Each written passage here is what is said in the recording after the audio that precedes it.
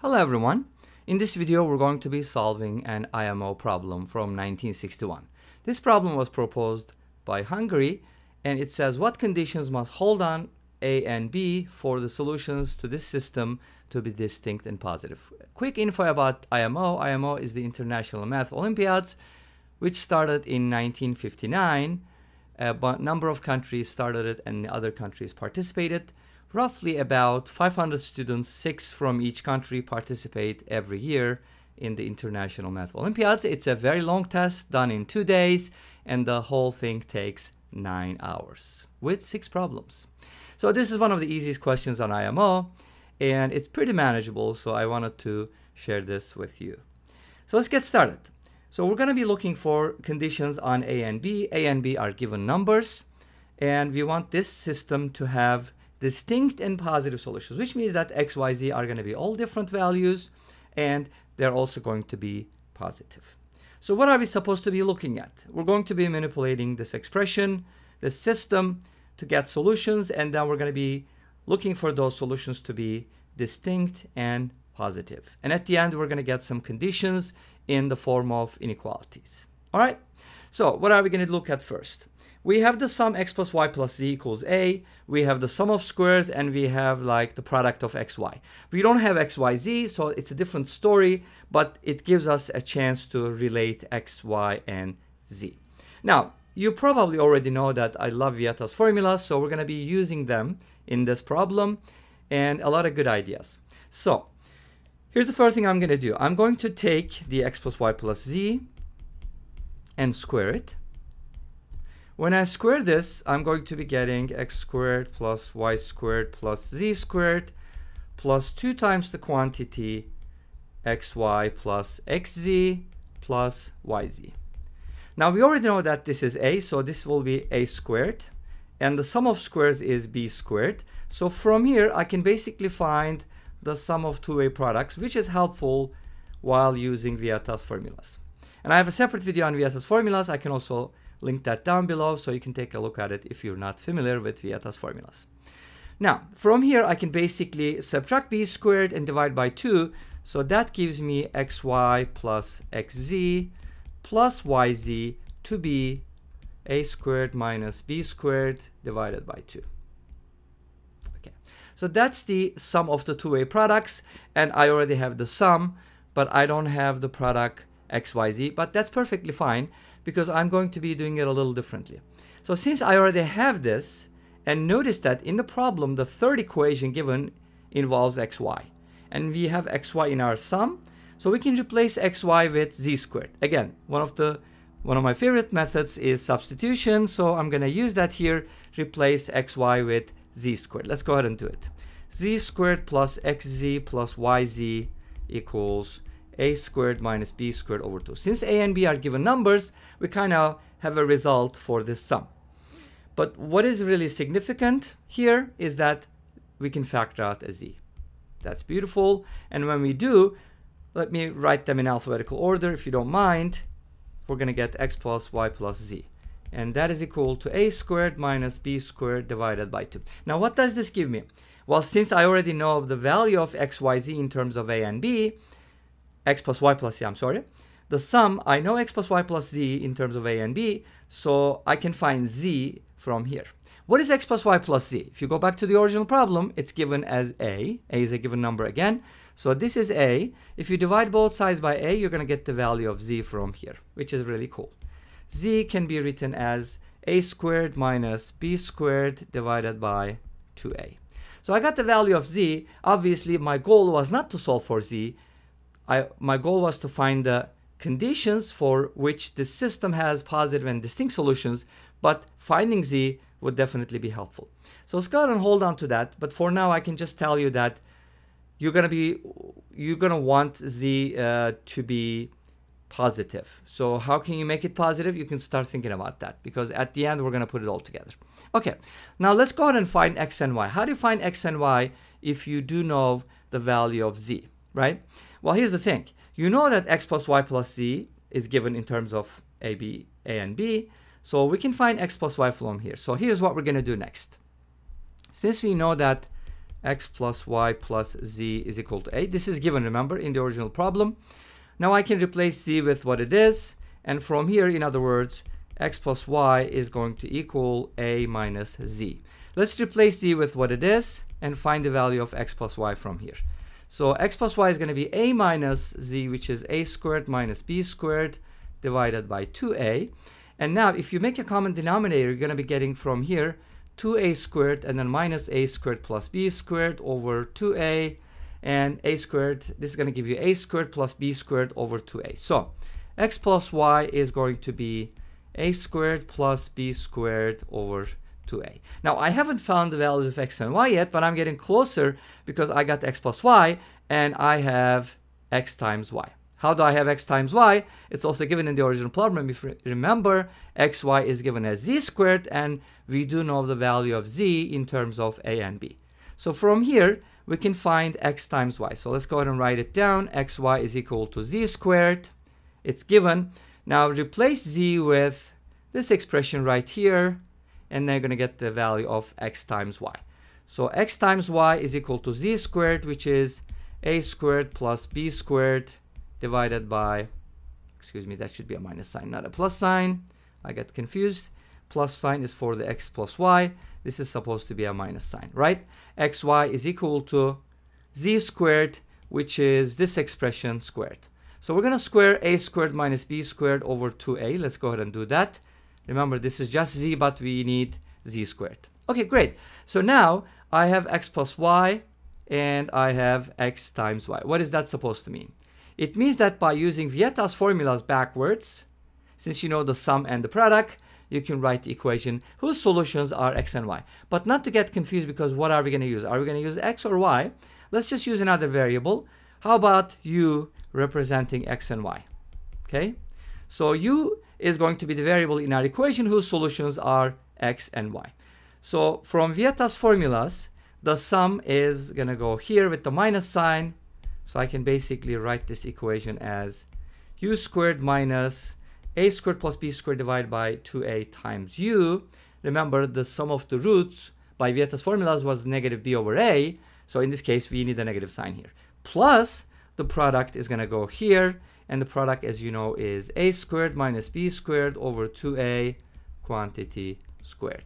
And you should set it equal to 0. So we basically got an equation from here in u, but the solution set for this equation is going to be x and y, because u basically represents x and y here. Make sense?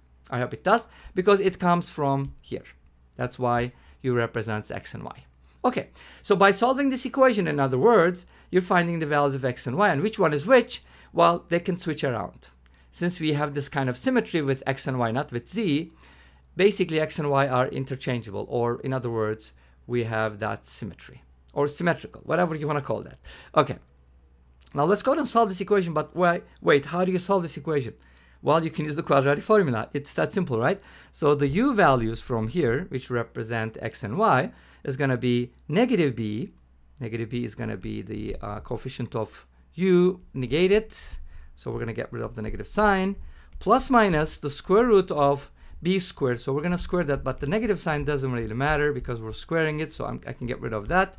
So it's going to be b squared minus 4ac. But a is 1, coefficient of u squared. So c is the constant term. So I can just write it like this. So here, I'm not doing anything but using the quadratic formula. Okay? And this whole thing is going to be divided by 2 because it's 2a. All right, great. Well, when I say 2a, of course, I'm talking about a different a here, not the a we are given here. Okay, anyways, I hope it makes sense. I used the quadratic formula to solve this quadratic equation. Now I got the solutions, the u1 and u2, but they just represent x and y. Okay, makes sense? Now, what am I going to do with this? Well, we just got to simplify this. So let's go ahead and simplify the discriminant, what's under the radical first, and then go ahead and plug it in, because otherwise it's just going to be messy. So how do you simplify that? Well, I kind of see here a difference of 2 squares. So let me go ahead and write it this way. This squared minus, and obviously we have a common denominator already, so we don't have to worry about it. We kind of have like a difference of 2 squares on top, and the bottom is just going to be 4a squared. So this is my discriminant, in other words, delta. So let's go ahead and simplify this. from difference of two squares. Oops, I forgot to put the square here. Now, how do you factor this? Well, it's going to be like x plus y. If you square root that, you're going to get 2 times this, of course, right? And then that's going to be multiplied by, so this is x squared minus y squared. This is x plus y, and then I'm going to write x minus y. X minus y is going to look like this. And I just need to simplify this.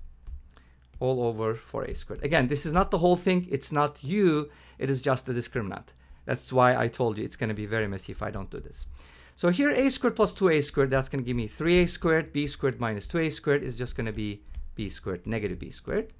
And here I have a squared minus 2a squared, which is negative a squared. B squared plus 2b squared is going to be 3b squared minus a squared. And that's just going to be divided by 4a squared. So we kind of have that kind of symmetry again. 3a squared minus b squared, 3b squared minus a squared. Anyways, let's go ahead and plug it in there and then see what the u values are.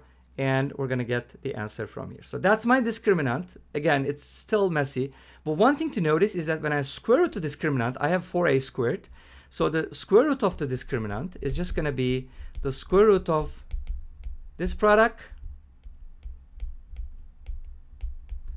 divided by 2a. And don't worry about the plus minus sign here because it'll be taken care of by the plus minus sign in the original expression. So let's go ahead and write down u values again.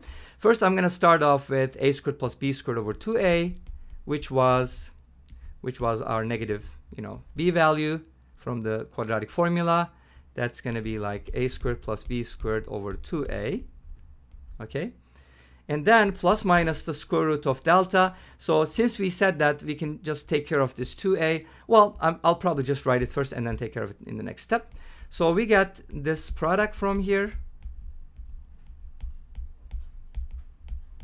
And then that's divided by 2a as well. So that kind of gives me a common denominator, which is kind of nice because now I have a 2 at the bottom, but now we're going to divide by 2a and then by 2. So it's going to be divided by 4a. So we can write it like this. A squared plus b squared plus minus the square root of the product 3a squared minus b squared times the quantity 3b squared minus a squared, and then the whole thing is going to be divided by 4a.